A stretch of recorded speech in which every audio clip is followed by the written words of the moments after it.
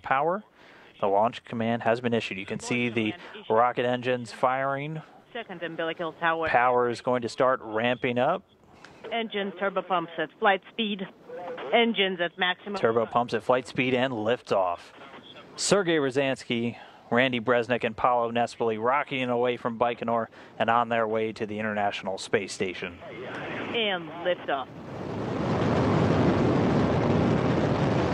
You can see the very bright first stage engines cutting across the night sky there on Baikonur.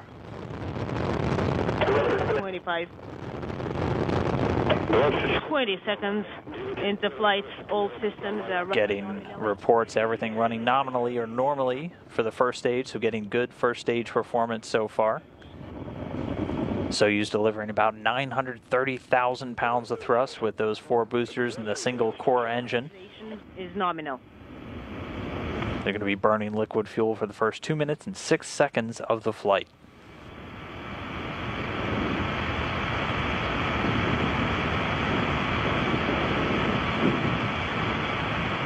Already past 1 minute since liftoff. Velocity already approaching 1,100 miles per hour for the Soyuz spacecraft. Your pitch are nominal. Copy. 70 seconds into flight. Everything's nominal on board. And continuing to get good reports from the controllers in Baikonur. Everything looking good with the rocket so far as the first stage continues onwards. Seconds into flight. Everything's nominal on board.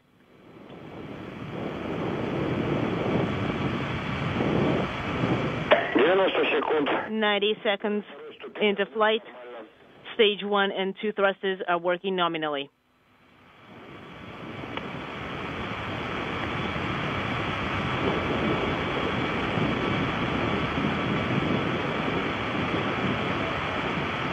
So we roll pitch and yaw are nominal. And we have confirmation that the escape tower has been jettisoned, and there you can see the 4 strap-on boosters flying away, making something known as the Koryov Cross. The 4 strap-on boosters now detached. The first stage has done its job.